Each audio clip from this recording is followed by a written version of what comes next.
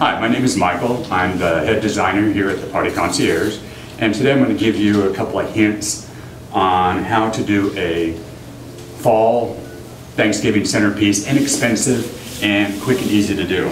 So what I've done is I've gone through the garage, all the vases that you've gotten over the years that you want to get rid of.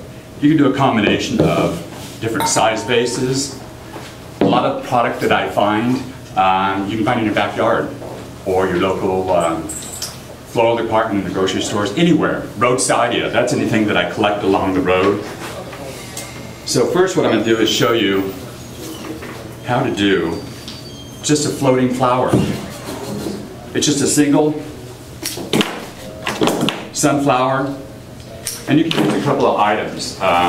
Some rocks out of the yard. Make sure they're washed. Just pop it off. And there you go. Just like this one here. Something with some height. Little vase. Put some some pepper berries off the tree out of the backyard. Pull in a little bit of a red to it.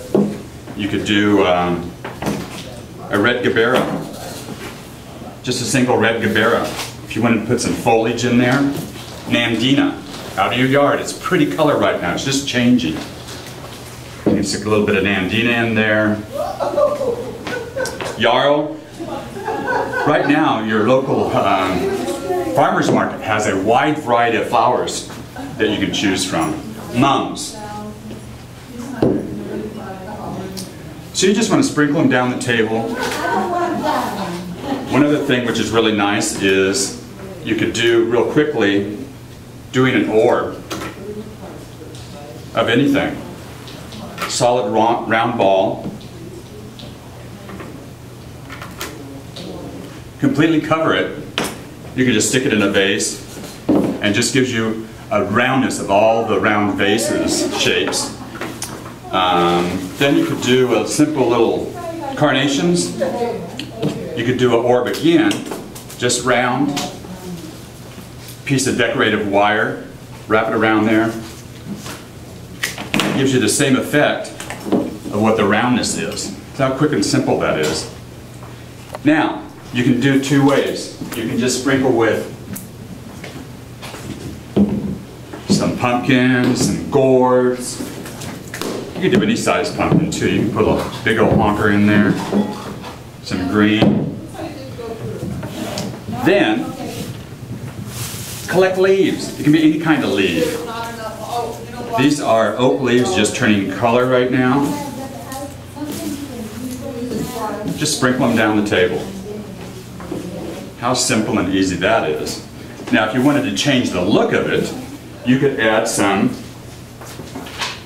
decorative gems. You know, if you wanted to pull the orange into it, you could pull the orange into the vases if you wanted to. You could put a little bit of red to pull the red gaberas together. See, it changes the whole concept of the table of pulling the gems into it. So it depends if you want to do a real natural look. You could even pull some of your rocks into it. Acorns. You could pull walnuts.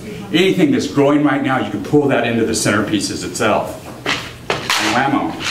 You're getting use of all your vases that you have in your garage that you don't know what to do with. And then you have a nice simple centerpiece that you can use the whole month. You can even change it out at Christmas time, pulling some holly into it, changing your leaves out, putting a few Christmas greens or some cedar around in there.